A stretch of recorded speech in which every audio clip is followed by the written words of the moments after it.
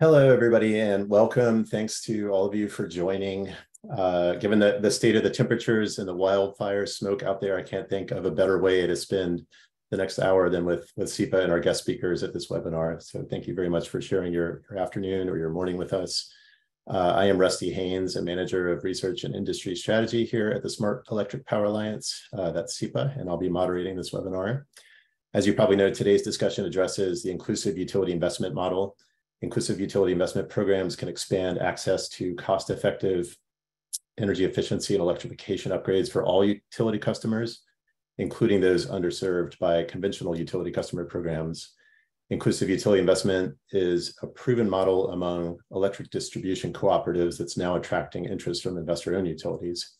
Today's speakers will explain how this model can benefit utilities through load growth and avoided costs, how it can yield equitable and cost-saving energy upgrades for customers, and how it can provide an attractive return on the utility's investment. Next slide, please. Before we dig into the discussion, a couple of quick housekeeping nuggets. First of all audience members will be muted with cameras off, just so you're aware. Second, please take a quick look at the control panel at the bottom of your screen, and you'll see a Q&A icon.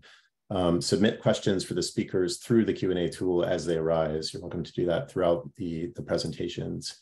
We'll address most of those later during the Q&A session. Third, this webinar will be recorded, and we'll be posting a recording of the webinar to SEPA's website at sepapower.org under the Knowledge tab in approximately 1 week.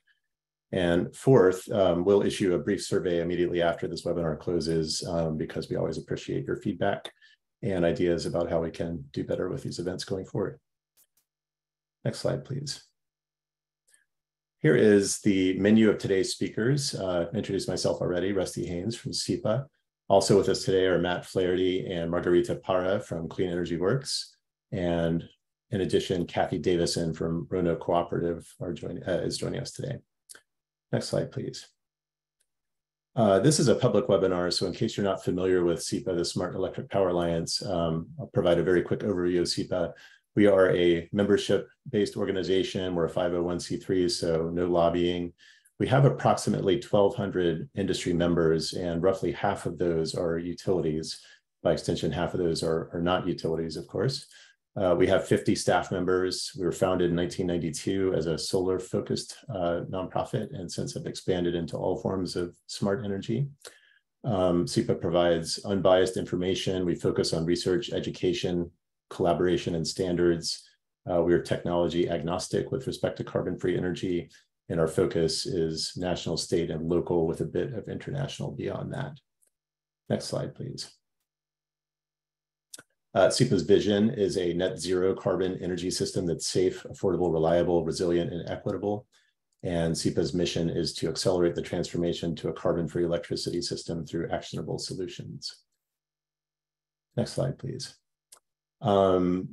Today, I'm pleased to announce, despite my terrible graphic up at the top with a new burst image up there, that we are launching the Inclusive Utility Investment Task Force. So this is a project of SEPA along with our partner, Clean Energy Works. This is part of a broader initiative with our partner organization, Clean Energy Works.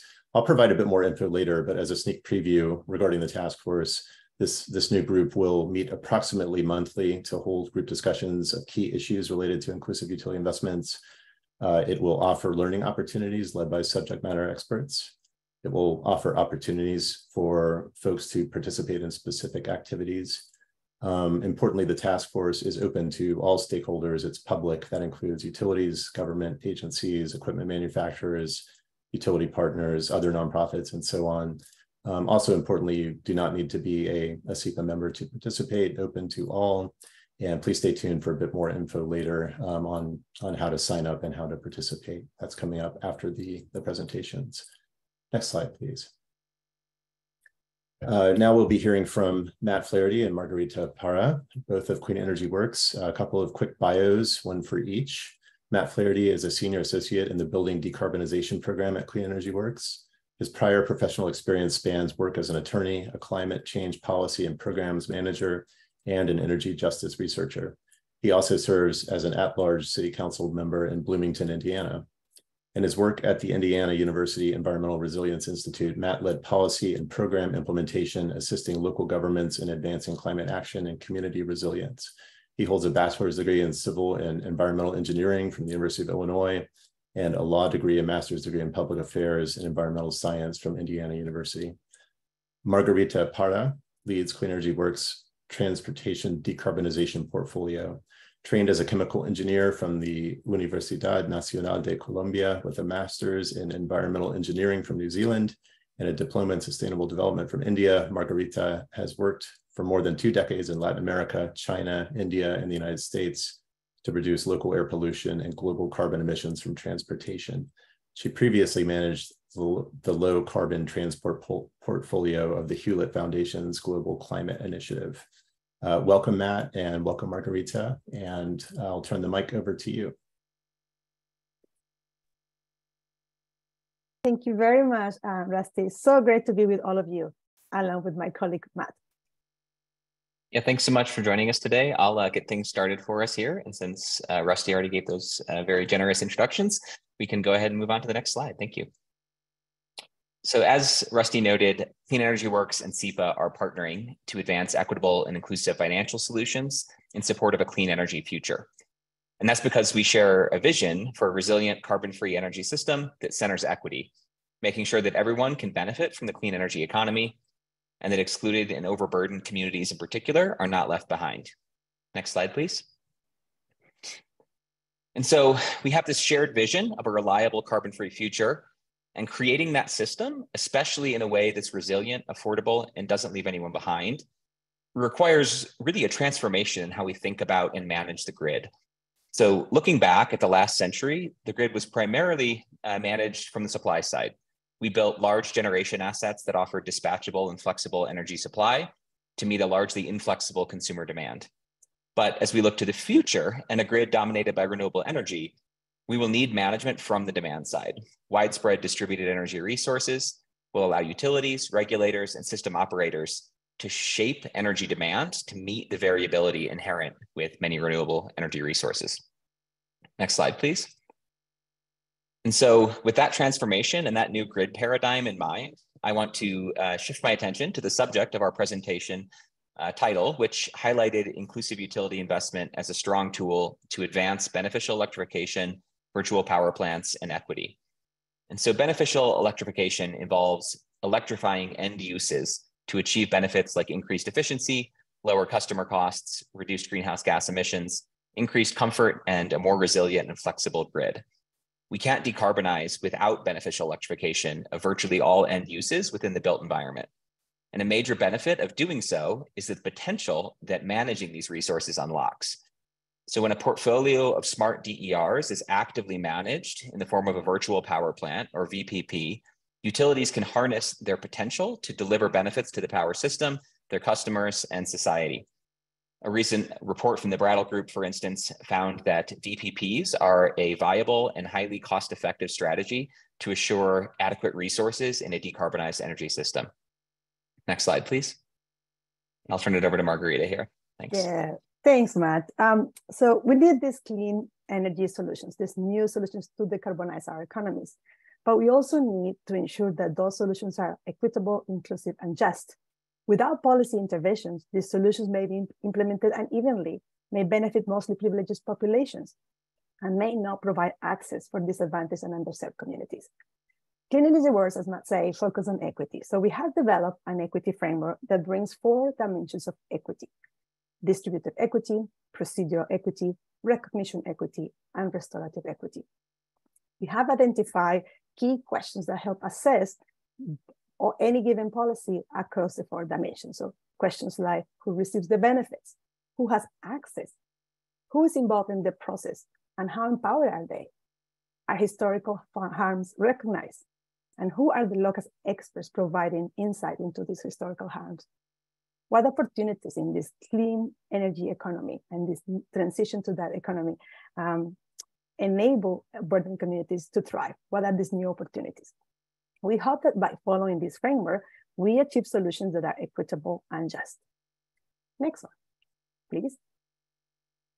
We also need to understand how we can fund and finance these decarbonization solutions. So here you can see what the traditional options are that we have used. Traditionally, we have had taxpayer funds, ratepayer funds, and polluter funds. And all of them have been used to pay for clean energy upgrades. However, some of them have limitations. So for example, funding programs. We're very lucky to live under an administration that we have IJA and IRA programs, these acts who enable a lot of resources to flow, but they're always going to be limited by the administration that is in place and by limited budgets. Utility rebates, which could be very generous and approved by commissions, are a good source of resources for upgrades. But they are regressive in the sense that everybody pays in the rates and not everybody benefits from them. And polluter funds may not exist in all the states, restricting access. So there is some challenges to achieving scale and equity with funding opportunities. And financing is another way to pay for these upgrades, but financing in the form of consumer loans, institutional loans, leases, are limited too, because they have barriers for access. So we need alternative financing models that are scalable and equitable. Next slide, please. So here we're bringing to you today this alternative, an inclusive utility investments. So inclusive utility investments are a financial solution that allows utilities to invest in all cost-effective clean energy upgrades at a site and recovers this cost through a site-specific tariff charge on the customer's utility bill that is less than estimated cost savings from the upgrades. In other words, it's a different cost recovery mechanism that is enabled by the savings. It's another tool in the toolkit. And it's important to know that this is tied to a meter, making a very big difference to traditional financing or loans. Next slide, please. So we know how this new tool in the toolkit, inclusive utility investments, can help overcome many of the challenges that we noted in the previous slides. Inclusive utility investments can, with good policy design, address more barriers to advancing this inclusive clean energy transition and avoid consumer barriers, or overcome consumer barriers, but also systemic barriers. For example, they can contribute to reduce the high upfront cost that we experience with clean energy upgrades. We can eliminate these creditworthiness requirements on the loan side. We can help on this landlord-tenant split incentive that sometimes we have with energy efficiency measures. And on the systemic level, we can leverage public funds. We know public funds, as generous as they are limited. And with inclusive utility investments, we can leverage them and get to scale.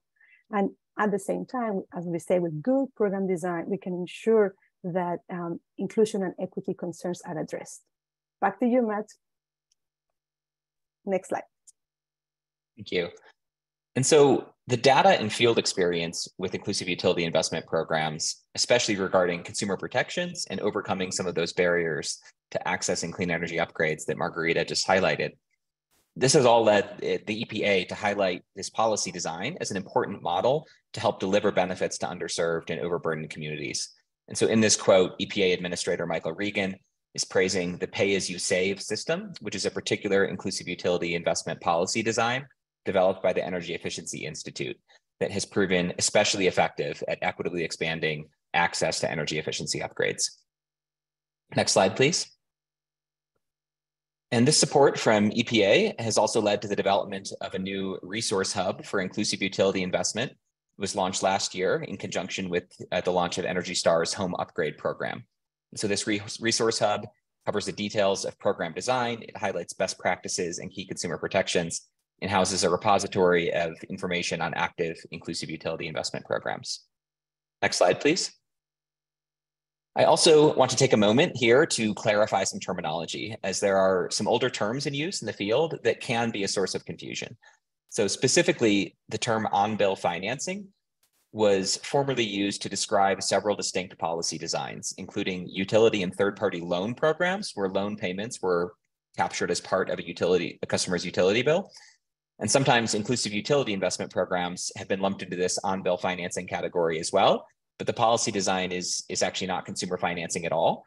Margarita noted in the prior slides that inclusive utility investment is a non-debt-based financial tool that allows utility capital investment in a project based on the cost-saving potential of the project and the site, not any customer financial characteristics.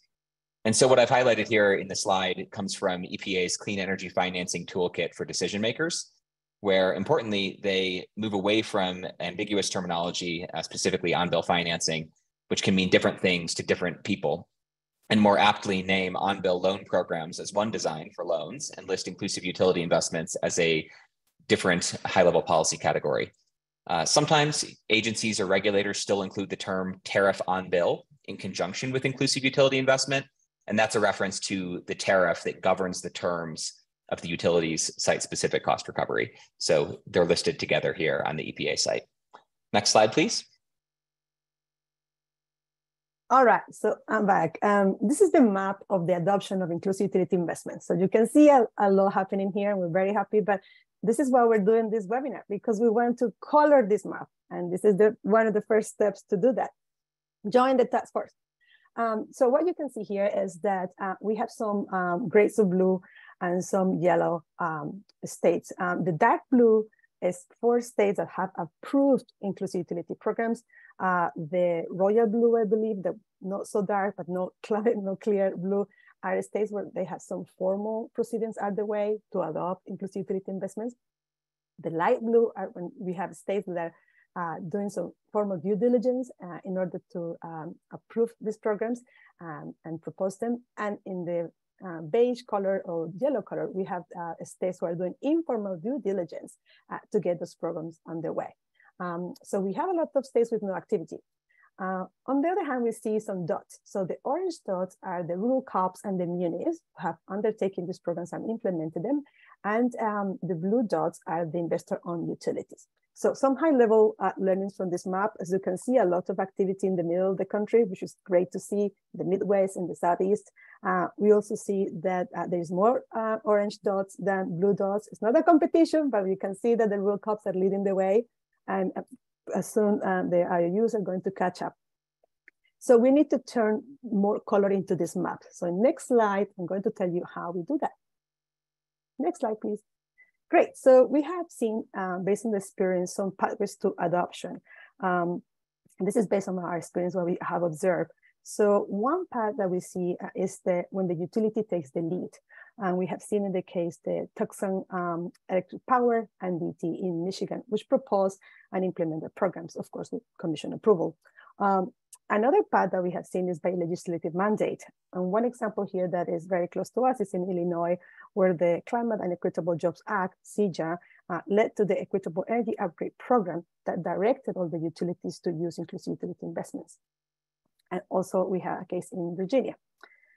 Another pathway is through commission-led processes. And in this case, we have the example of California, which is very recently, I think last month, the PUC directed all the investor-owned utilities to work with one of their community choice aggregators, the Silicon Valley Community Clean Energy, to collaborate to present a joint inclusive utility investment proposal. There is also a path through state agencies, through the energy state agencies, such as in Vermont. And the last pathway that we've seen for adoption is when we've seen the leadership from environmental justice groups, community groups, consumer groups, to really advocate for these programs. And we can cite the case in North Carolina, where groups like the North Carolina Justice Center, the North Carolina Sustainable Energy, and others have make sure that Duke, the utility, filed for inclusive utility investment programs for energy efficiency last year. And we also have Roanoke here from North Carolina. So we see there's a lot of leadership in that state. So there are a few pathways for adoption, and we can come up with others. They are all synergistic. Next slide, and back to you, Matt. So besides the potential for fiscal sustainability, one of the reasons why inclusive utility investment has such high potential to scale beneficial electrification is the fact that it can deliver a win-win for electric utilities and customers. So we've highlighted some benefits here. Utilities can drive electric load growth and capital investment while earning their regulated rate of return. And by investing directly in DERs, utilities are also then well positioned to coordinate and benefit from DER management in a virtual power plant, a key to the utility model of the future. And of course, serving customers is at the core of the utility's interest and the interests of the regulated energy system more broadly. For customers, we've talked about increased access and inclusion that comes from reducing upfront cost and other barriers. Program implementation also vastly simplifies the process of beneficial electrification for customers who no longer need, for instance, to judge what upgrades might be a fiscally prudent choice, or determine what a good price from a contractor is, or worry about the quality of installation. So home upgrades lead to a more comfortable home and also less bill volatility. That's especially true during very cold and very hot months, like much of the country is experiencing right now, in fact. And another major benefit is that once a utility fully recovers its costs, ownership of the upgrades themselves transfers to the customer. Next slide, please. And so as a policy design, inclusive utility investments can be applied in a variety of contexts. And Margarita and I are going to cover some of these.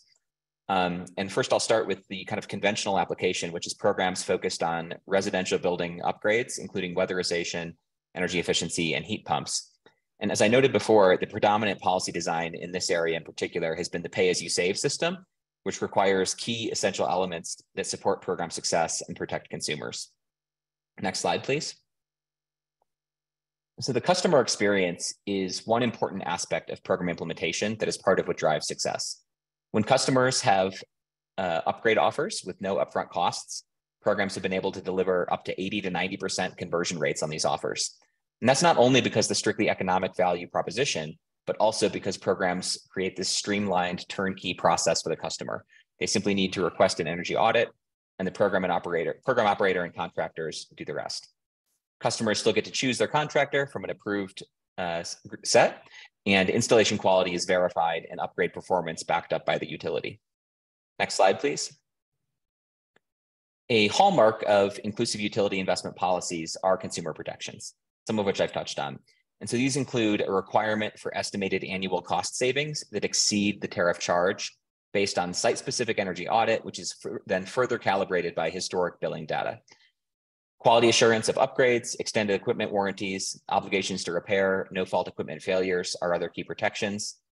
And I've also highlighted here a few key challenges for reaching some customers. So the graphic on the previous page noted that when functioning optimally, the cost of the clean energy upgrades are fully covered by the cost of the savings. That is, there's no upfront cost. But of course, not every beneficial electrification upgrade can be fully supported by cost savings alone. And in those situations, there is an upfront co-payment that can undermine program success. And so additional incentives like rebates through the Inflation Reduction Act, for instance, or targeted public subsidy to support lower income customers in particular can ensure further access and advancing equity. Also, a note here that lower income housing stock especially often has structural deficiencies or health and safety challenges that really need to be repaired or addressed before beneficial electrification to proceed. Highlighting the need for braiding policies and programs and having a collaborative community approach to making sure that everybody can share in our decarbonized climate or energy economy. And with that, I'll turn it back to Margarita. Next slide, please. Yes, so let's talk briefly before we let Katya speak more about their experience in Roanoke about other emerging applications. Next one, please. One that is very close to my heart because I've been leading it is the application of inclusive utility investments on transportation electrification. So all that we talked about in terms of IUUs or inclusive utility investments can be applied to EV infrastructure and EV batteries. So the onboard batteries of electric vehicles. And this is a great incentive to reduce the upfront cost, which in electric vehicles could be significant, 3 or 4 times more in cases where we compare an electric bus to an alternative bus. So really here, that those are very fundamental inclusive utility investments to break that barrier. Important thing to note is that in order to realize those savings that Matt was just mentioned with electric vehicles, we really start our application with high mileage vehicles. The more mileage your vehicle, for example, a transit bus, the more the savings. That's why the application is, I think, more cost effective. Next one. And the right spot on this is DTE in Michigan. So DTE got the approval last year by the Michigan Public Service Commission to implement a pilot. It was originally for $2 million for batteries onboard transit buses. So DTE will invest on the batteries, and the rest of the bus will be covered by grant funding from the Federal Transit Administration. This proposal was so well received that the commissioners requested to expand it, and in a filing case this year, DTE requested to expand it for another 3 million to include school buses, electric school buses, but also another commercial fleets and refuse trucks. Next one. And the last application that we want to mention is solar.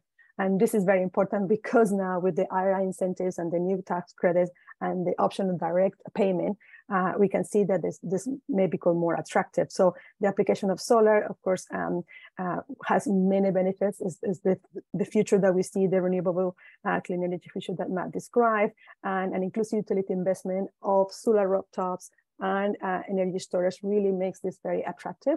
And there is no an implementation yet. It's been modeled, but the good news is that in Illinois, the measures that have been discussed as part of the equitable energy upgrade program include solar. So we may see an application developed soon. So this is it for us in terms of the overall presentation. So thank you for your attention, and we really look forward to the Q&A. Back to you, Rusty. Thank you, Matt. Thank you, Margarita. And now we'll hear from Kathy Davison of Roanoke Cooperative. And Kathy, fortunately, has the experience of running one of these programs that Matt and Margarita have just described. So quick overview of Kathy and her work. Kathy has a diverse background in executive management, economic development, finance, and human resources, including 20 plus years in local and regional government prior to retiring to start a second career with Roanoke Cooperative in 2018. She currently serves as Roanoke's CFO after serving as its VP of Finance and Accounting and VP of Corporate Services. Kathy oversees the accounting department, financial operations for Roanoke Cooperative and its subsidiaries, along with leading Roanoke's Office of Strategy Management. She holds a BA in political science and liberal arts from Anderson University and MA from the University of Denver in organizational leadership and human resources administration, and an MPA in finance and budgeting from Norwich University. Kathy, please go ahead. Thank you, Rusty, and thank you, Margarita and Matthew, for laying the groundwork on inclusive utility investment. Next slide. So, as you've already heard, Roanoke about the PAYS model, but Roanoke utilizes the PAYS model. And why do we utilize the PAYS model? The program reaches out to all types of customers and our members, from residential, commercial, rental, as well as our agricultural members. And we have more customers say yes to more measures than any other type of program. And our programs can be designed for a broad spectrum of upgrades and targeted measure packages, as we've heard. And then we also think it's the most affordable way to achieve energy efficiency and climate change goals as we look at providing service to our member owners without the bank financing and the credit checks. Next slide. And so when we look at our Upgrade to Save program, getting to yes, as we all know, sometimes people will think, well, this is too good to be true. So what does our Upgrade to Save program mean to our member owners? And Upgrade to Save is our term for the inclusive utility investment. So it eliminates the barriers that keep customers from purchasing efficiency upgrades that save them money. And when we start looking at that, it allows the members to purchase these measures with no upfront cost. And when we have our member owners that may have a copay or additional expenses, we actually have an opportunity with some of our philanthropic partners to pay down those expenses. And there's no debt obligation, no credit checks, no liens, and a guarantee that their monthly charge is lower than their estimated savings. And this assures that they will only pay while they remain at the location, a promise that has failed other organizations, but if the failed measures will be repaid or the payment obligation will end.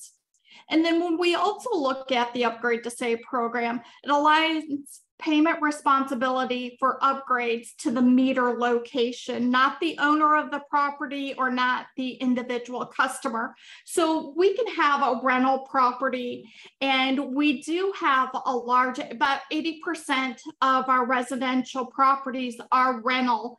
And what we do is we have an agreement that both the property owner and the member owner or the renter will sign.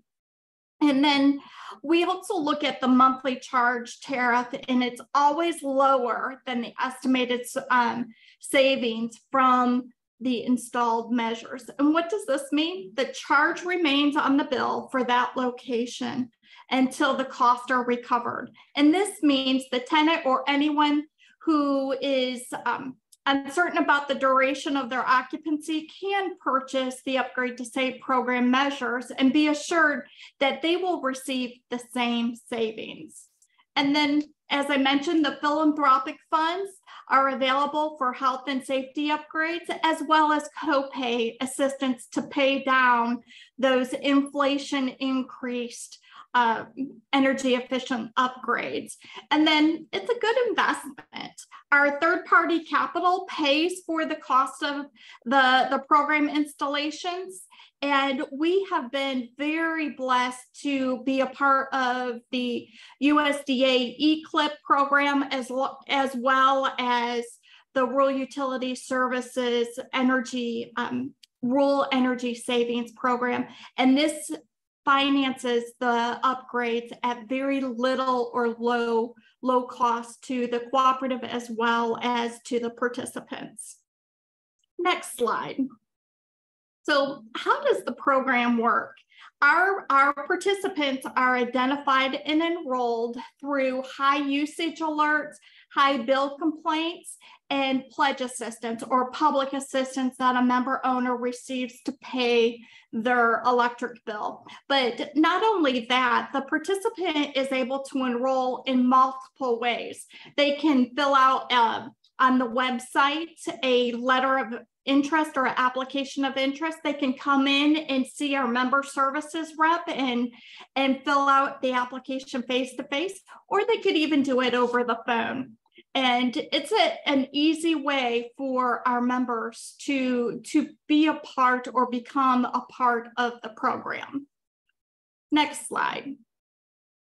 So how does the program work? When we look at a member owner that enrolls in the program, we have an energy service technician that will come out and do an energy audit. And with that, you'll see as the graphic shows that we have an energy audit that provides different areas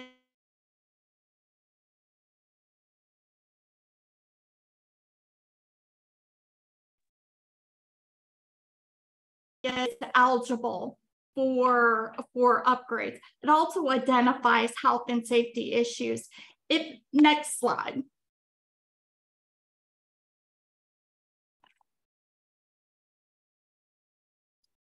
And then if there is health and safety issues, we do have an opportunity to utilize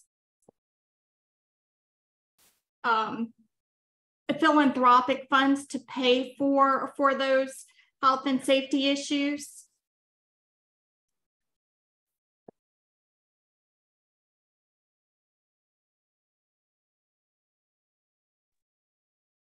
And when we look at those health and safety issues, we're able, as I mentioned, we're able to use philanthropic funds that we have available to pay for those. And then next slide. When we look at our energy savings analysis, it's based on the energy audit and the energy savings analysis that it's done. And on average, we'd like to see 20 to 25% savings on that energy bill. And keep in mind, as Matt and Margarita had mentioned, it's sometimes not just the electric bill, it's a gas bill or other forms of energy that the home is using. And then with that, the Easy Plan is created with PACE, and we have a program operator that does that for us, and that's E-Utility out of Little Rock, Arkansas. And going further, just to give you an update, next slide, looking at how our program works and our program caps based on the analysis, as well as our inflation and costs of doing business, as well as equipment from labor, we've seen an increase in our program cap. So we have a cap on health and safety issues that's increased this year to $9,000, cap on weatherization at $2,500, and then our retrofits, which is generally an HVAC unit with duct work at $12,000. And of course, what is not included in the standard scope of work is any copay assistance. Because of the philanthropic funds that we do have available to us, we are able to provide up to $5,000 on copay assistance. And then we'd like to see a cap on the tariffs as it relates to retrofits, $12,000. Next slide.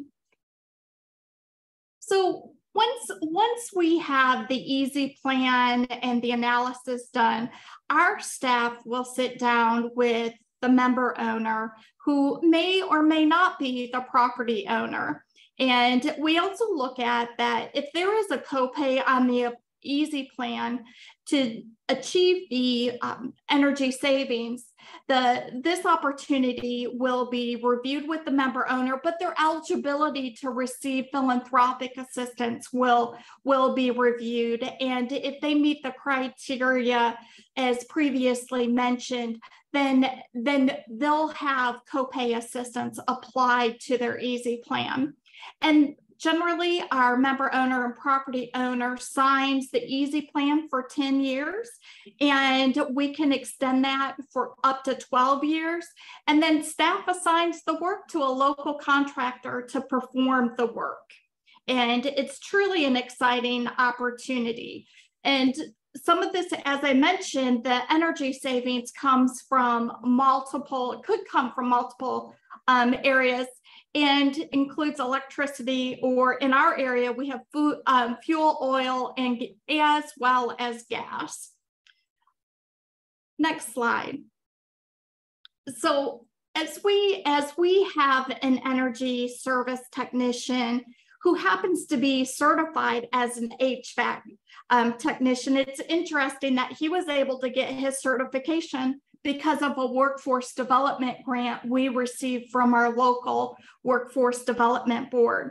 And with his certification, he is able to go out and conduct a quality assurance review of the work. He creates a punch list, and those are the items that do not pass the quality assurance inspection. And that list, if there is one, is given to the contractor, and the contractor finishes those punch list items. And it's pretty standard, as you would with any building project.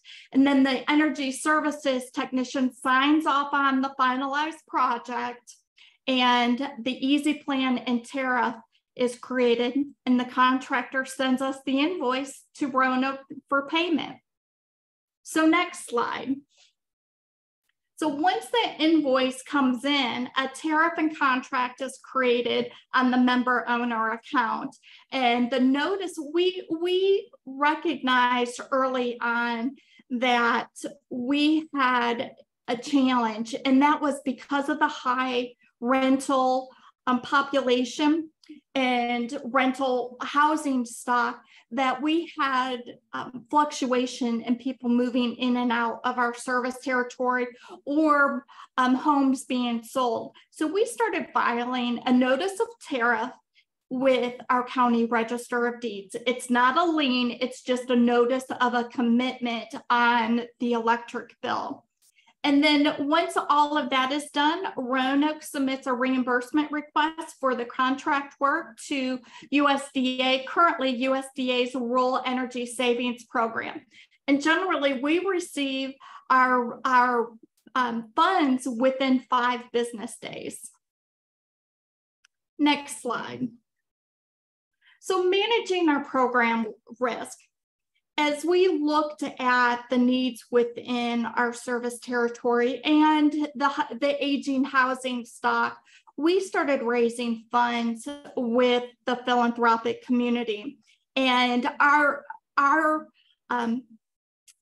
co-op has raised more than $1.5 million since 2018 to assist with paying down energy upgrade expenses.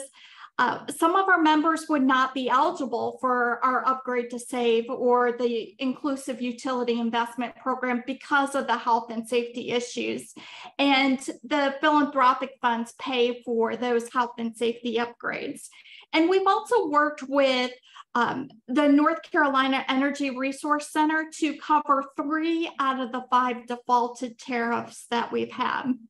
And then, as I mentioned, since 2021, we filed a notice of tariff for every project that we have entered into a tariff. And this really protects Roanoke. It also protects the member owner and the property owner when the property is sold.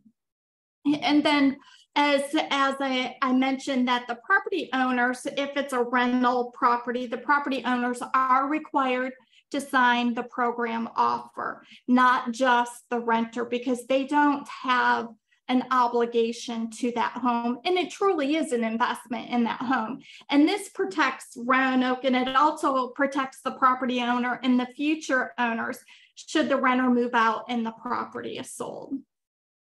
So next slide. Talking about some of our results.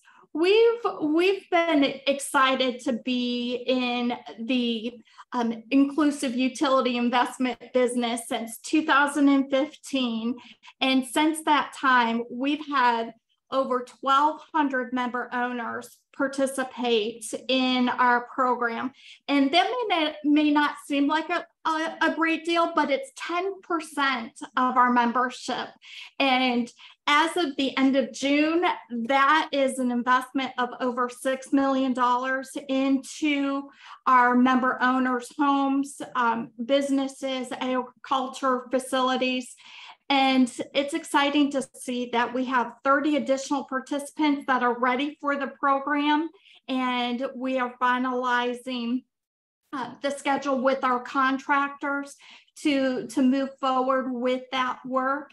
And then the other thing that's exciting about our program, because of how inclusive it is, and we have a very low default rate at 1%, and it's actually less than 1%. As you saw, as I previously mentioned, that we have 5 contracts out of the 1,273 participants in the program. We've only had 5 that have defaulted on their contract. And we're very proud of the fact that we've worked with our member owners and the property owners to keep that default rate low and to continue offering exceptional services. And with that, I'll turn it back over to Rusty, and I am open to any questions that you may have on Roanoke Cooperative's program. Thanks so much, Kathy. It's great not only to have 2 representatives from Clean Energy Works as subject matter experts, but also to have Kathy here, who's been helping run one of these programs and has been in the trenches since 2015 and certainly provides some unique perspectives, which she just shared with us. Reminder to please enter any questions you might have into the Q&A box down at the bottom of your screen. and we'll be keeping an eye on those as they roll in. One question that I think is probably better for Matt and Margarita at Clean Energy Works. What are, and Kathy addressed this in her presentation, but just in a nutshell, what's the spectrum of opportunities for utilities to finance inclusive utility investment programs? I assume it's different for investor-owned utilities versus electric distribution cooperatives such as Roanoke. I'm happy to handle that one, thanks. So yeah, as far as sources of capital, technically any electric cooperative could borrow from any normal borrowing source. So that might include dedicated banks for cooperatives like CFC or CoBank, but more typically they access specific programs through the Rural Utility Service, like the Rural Energy Savings Program or the Energy Efficiency and Conservation Loan Program, which offer even more attractive terms like 0% loans for cooperative utilities to create energy efficiency programs like this. So that's been kind of the predominant source for electric cooperatives. In the municipal space, municipal bonds are an option for municipal utilities, and with investor-owned utilities, similarly, they might access their normal utility capital markets, but that's more emergent. The IOU programs are still sort of being developed, and there are options there too, potentially for leveraging public dollars, green banks to help finance programs, or otherwise provide supports through reserve funds to protect against utility risk or customer risk, that sort of thing. Thanks, Matt. Let's see, question rolled in. This is probably for Kathy, wondering how Roanoke has communicated the program to rental property owners and also to tenant residents. How have you marketed the program basically? And maybe a question to add on to that is, are you working with any on-the-ground organizations outside of the utility, nonprofits, community organizations, churches, et cetera, to get the word out about your program? Absolutely. We communicate through our, through the realtors in our area, as well as the property owners. Also, if it's a rental property that someone comes in and is renting the property, we communicate the plan with them, the opportunity if the home is not already a part of the program. And when we look at our local partners, our Department of Social Services and our nonprofit social agencies that provide pledges for member owners for their electric bills, we work with them to publicize the program. And then another opportunity that we have is we have a Faith Energy Fellow out of working with the Energy Center or Clean Energy Center, and she is promoting the program to our faith-based community. And it's really exciting to see member owners that go to church or haven't heard about the program, their excitement, because it's a different way of communicating the program and getting the message out. Of course, we have information on our website and bill inserts that we include that information as well. Thanks, Kathy. More questions rolling in. Another one for you. And this is of the roughly 1,300 participants in Roanoke's current program.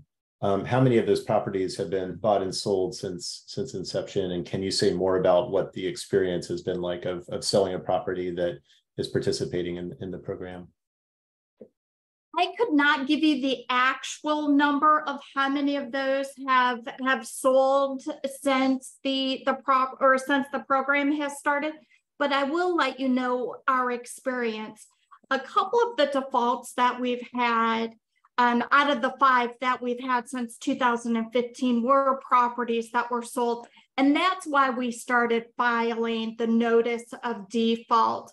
What we really noticed is having education and providing information to realtors, as well as our register of deeds and the title search companies, that when they're aware of the program or the opportunity that there may be a program and a tariff on the bill, that there's more awareness, and the the transfer of that commitment or that tariff to the new account is seamless. Got it. Thank you, Kathy. And another quick question for you, if you know it off the top of your head. If not, we can get back to the gentleman who asked. Do you know what percentage of customers in your service territory, your members, generally qualify for upgrade to save? And let's take residential customers. Absolutely. Or members. And usually what happens is about 50% of our member owners at the initial assessment qualify for upgrade to save. And the reason it's 50%, it's because that other 30%, 30 to 40% have health and safety issues in their homes. So once the health and safety issues are mitigated, then 80 to 90% of our member owners are qualified for upgrade to save. Thanks, Kathy. This is a question that's probably better for Matt and Margarita.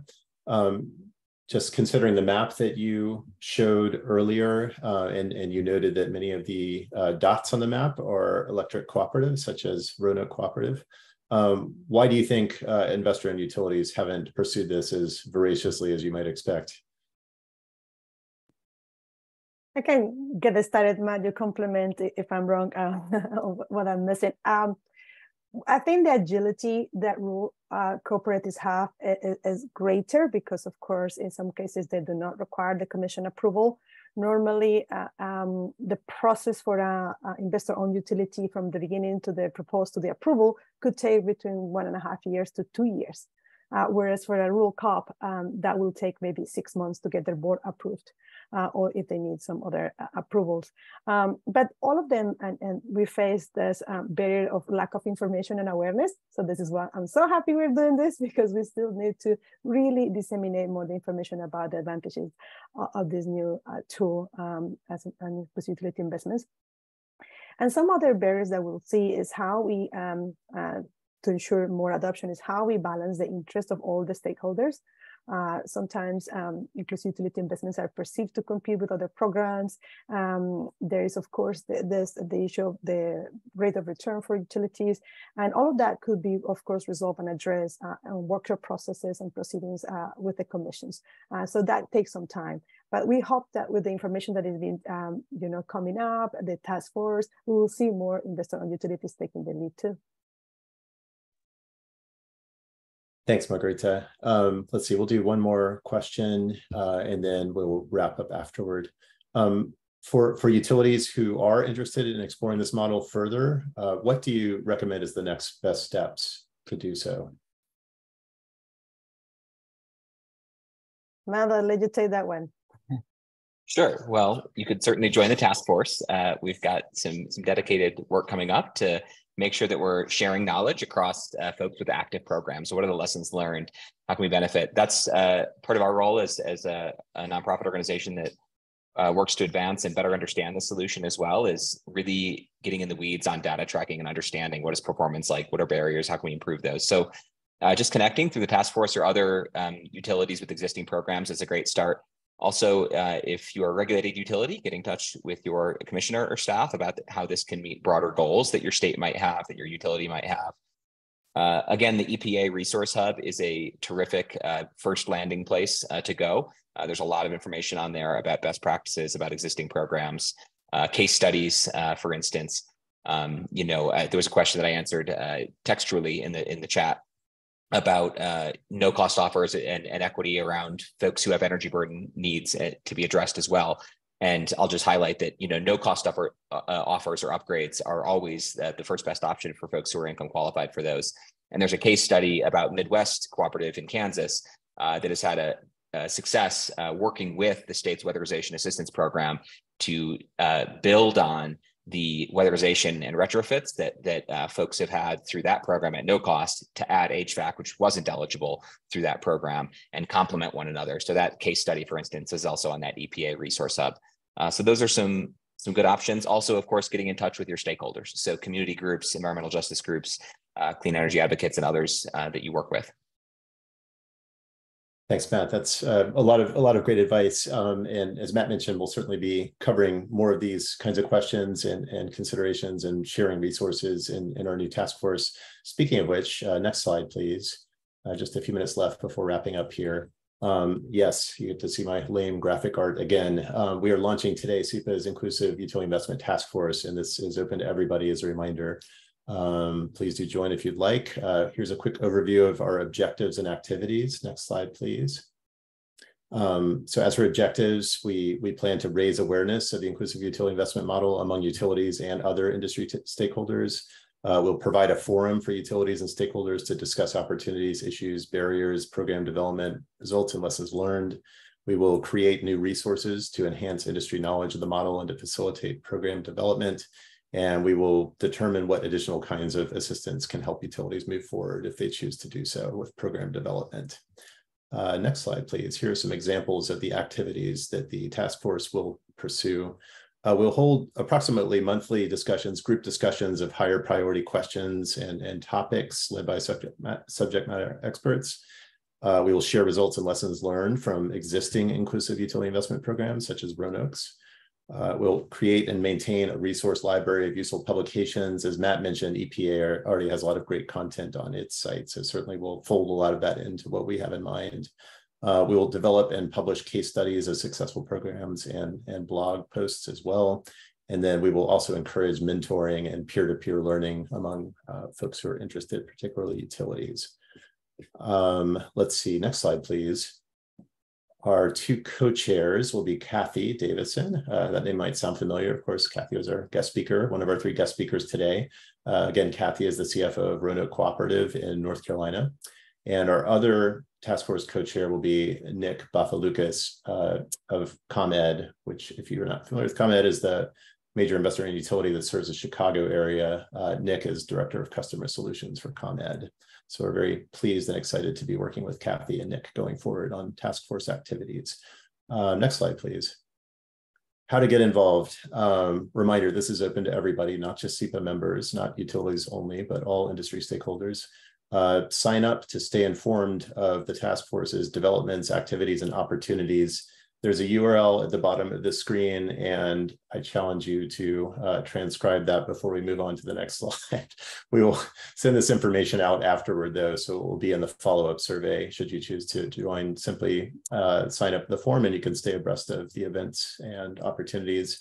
Once you are following the task force's activities, you're welcome to participate in discussions and other types of activities, including generating the products I mentioned earlier, and sharing your experiences with peers and vice versa, including mentoring. Next slide, please. This is my contact information. Again, Rusty Haynes at SEPA. You're welcome to email me if you have specific questions about the task force or participation in the task force. Next slide, please. And I mentioned that right after this webinar ends, thank you very much for attending. You will all receive a survey to let us know how we're doing. And certainly we appreciate, as always, your feedback to help us improve these events going forward. Thanks in advance for taking a minute to help us out and improve these events. Lastly, on behalf of SEPA and our 3 guest speakers, Matt and Margarita and Kathy, thanks very much for joining us, and we'll look forward to your participation in task force activities. Thanks very much, and have a good afternoon or rest of your morning.